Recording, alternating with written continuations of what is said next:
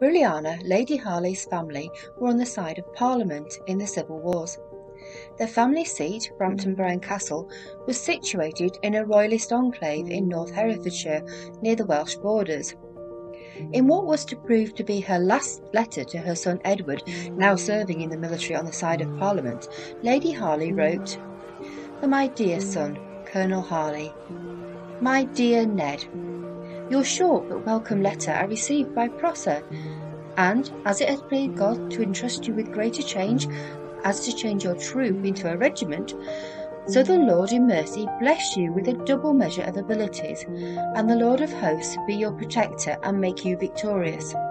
My dear Ned, how much I long to see you I cannot express, and if it be possible, in part meet my desires in desiring, in some measure as I do, to see me, and if it please the Lord, I wish you were at Brampton. I am now again threatened. There are some soldiers come to Leominster and 3 troops of horse to Hereford with Sir William Vavasor, and they say they mean to visit Brampton again. But I hope the Lord will deliver me. My trust is only in my God, who never yet failed me.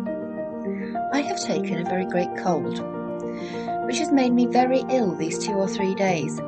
But I hope the Lord will be merciful to me in giving me my health, for it's an ill time to be sick in. My dear Ned, I pray God bless you and give me the comfort of seeing you, for you are the comfort of your most affectionate mother, Brilliana Harley, Octo 9, 1643. And it was indeed an ill time to be sick in. As her letter tells us, Lady Harley was aware that enemy troops were again gathering very nearby. That summer, the summer of 1643, Lady Harley had held her castle at Brampton Bryan during a Royalist siege. She was in sole command of the castle, in which 3 of her children and around 100 other people, made up of soldiers and civilians, also lived. From September, when the siege was lifted, there was a truce, but tensions remained high. The castle had lost its roof and conditions within were hard. Just 20 days after writing to her son about her cold, Lady Harley died, aged around 44. Her worries for the castle were justified, for it was besieged again the following spring and came under much heavier fire. The family physician, Dr. Nathaniel Wright, who had been left in charge, was forced to surrender after just 3 weeks.